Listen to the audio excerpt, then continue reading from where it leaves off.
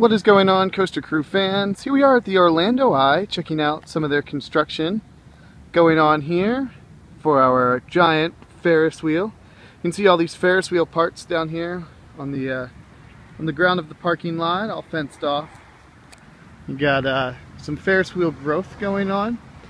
The triangular support parts have been up for a while, as well as the hub, but now you've got a spoke under construction, which is just definitely a new change to the skyline. You can see this from a lot of the places around, so it's pretty exciting. You got some orange stuff over here, not really sure what that's for. Looks pretty much nice, and you got a sign over there tilted sideways, as well as some construction trailers. And of course, you got a porta potty in case you gotta go.